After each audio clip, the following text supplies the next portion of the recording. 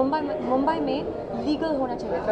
अगर लीगल है तो हम we can see if it is running well, if the animals are being looked after. So basically it's very important to see the stables in Mumbai being legalized.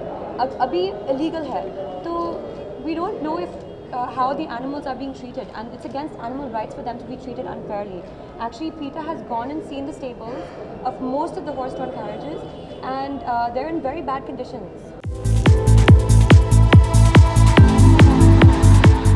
Actually, I ride horses as well, बचपन से। तो इसलिए actually जब मैं ये घोड़ा देखे मुझे बहुत दुख लगी।